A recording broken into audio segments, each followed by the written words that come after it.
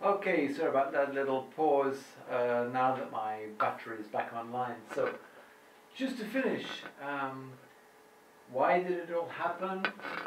Highly unequal income. When you push all the money to the top 1%, they have more money than they can spend, so it goes into investment, what they call investment, which is actually speculation. Meaning the middle class and the working class don't have money to invest and don't have money to spend. So actually the unequal distribution of money in an economy is very bad economically. In 1929, the top 5% received 25% of all total income. By 1948, top 5% had less than 20%. Well, that comes back to what we were talking about of fiscal policy. Fiscal policy decides the distribution of wealth in a country. It's as simple as that.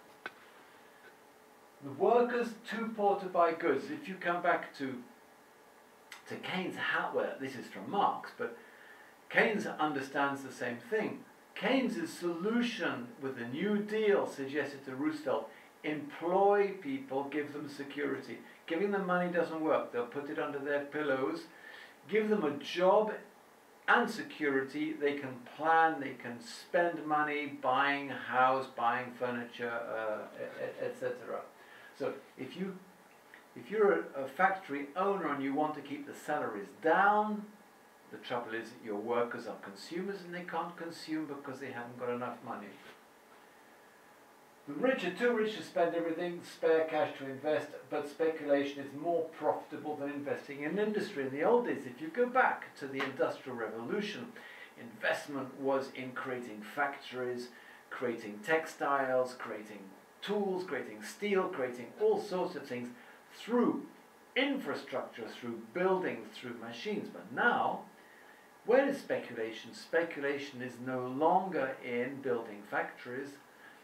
It's in I don't even know what they do. It's in financial operations without knowing what there's no product at the end of it. Low interest rates. Low interest stimulate the poor to use credit and consume. So this was very typical in the years of Bush, where they devalued the dollar. They didn't want to increase salaries, so they reduced the interest rate, which reduced the value of the dollar. Go back to lesson 2. And that means people buy on credit.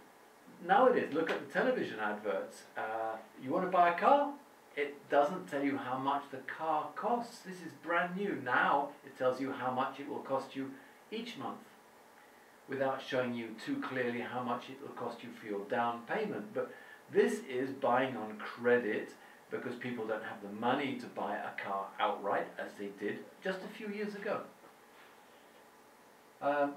The low interest rate stimulates the rich to borrow and speculate. If you're rich and the interest rates are low, you're not going to invest in the bank because the interest rates are low. You borrow money to invest in, for example, building holiday homes and investment, holiday parks in Portugal, second houses in Ireland, etc.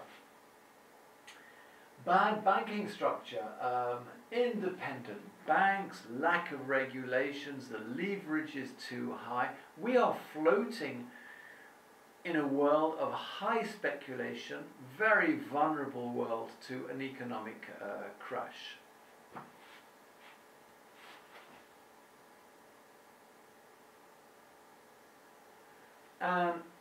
How do we resolve the problem? Well, I think the New Deal, as I say, I'll try and fit this in somewhere in our module on European economics, because the New Deal is very interesting at how the USA came out of the Great Depression and how they enormously improved their infrastructure, their buildings, their hospitals, their schools, their roads, their airports, their railways, their railway lines. It was an amazing investment which brought the USA out of the